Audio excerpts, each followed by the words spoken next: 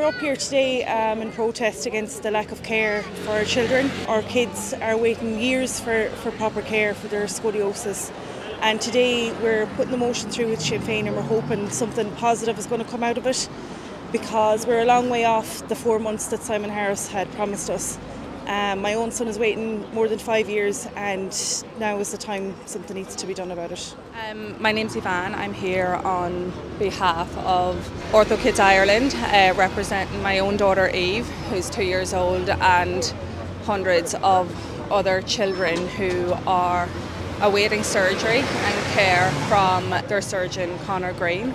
Conor Green is on leave at the moment, and we have nobody else to care for our children with the suitable training and qualifications. It's very hard to explain or understand how in a wealthy country so many children are left to wait and wait, and that they have to come and protest outside the Dáil when, remember, Health Minister after Health Minister has said you won't have to wait for long, you'll only have to wait for 4 months.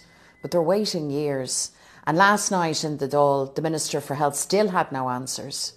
So that's not good enough. We're not going to give up on these children and their families. Children and their families need an end to this nightmare.